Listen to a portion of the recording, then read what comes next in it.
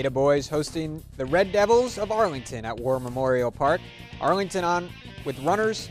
First and second, ball hit up the middle. Ada's pitcher Seth Evans knocks it down, goes to third, throw across, not in time for two. And Arlington's Nathan Inslee bombed the center field. It's over, everybody. 2 runs will score on the play. See rounding third. Nice hit for Inslee. Picks up 2 ribbies. Then Evans, it's another one back to him. Make the play, go to first. Easy out, and that ends it. Not much going on for Ada in the bottom of the inning. Then the big man, Jacob Hoschak, steals third. He's pumped up, but Arlington would strike out the next batter to end the inning. Arlington gets the victory, 11-0 in 5 innings.